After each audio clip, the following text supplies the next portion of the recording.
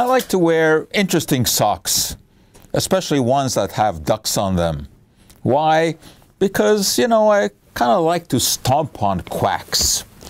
But I never thought that by putting on socks, I would be exposing myself to a potentially nasty chemical called bisphenol A. What's this all about?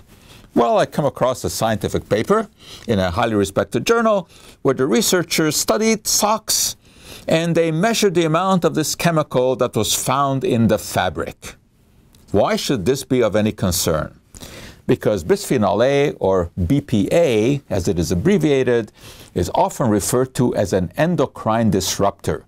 It has hormone-like activity because it turns out that the molecular structure is very similar to the structure of some steroidal hormones like estrogen.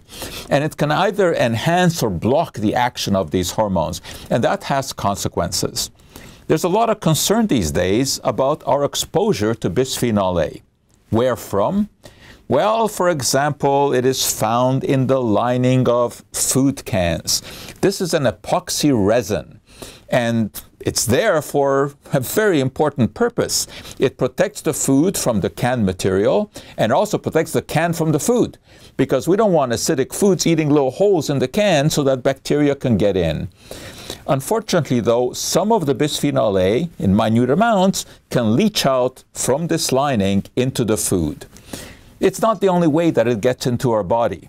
Believe it or not, handling of cash receipts also is a very important vehicle for introducing this chemical into our body. This is what we call thermal paper. And in order to make it function, bisphenol A is used as a developer.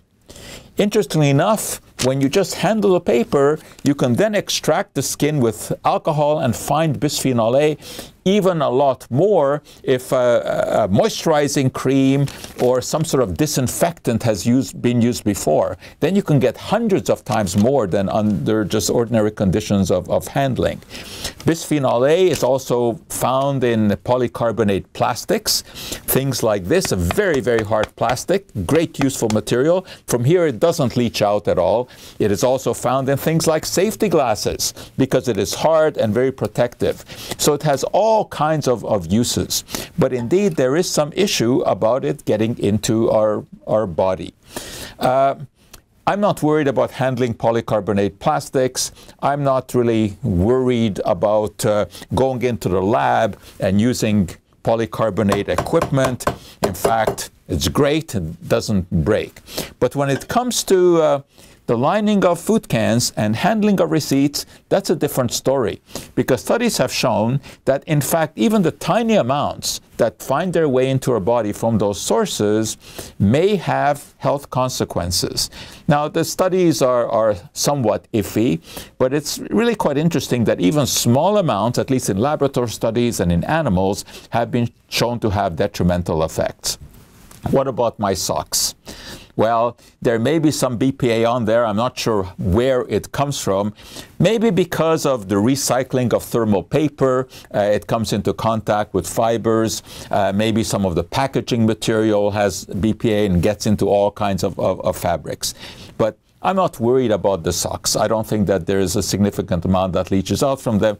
And of course, I don't plan on putting my socks on the dinner plate. Interestingly enough, as you can see, I have yet another pair of such socks.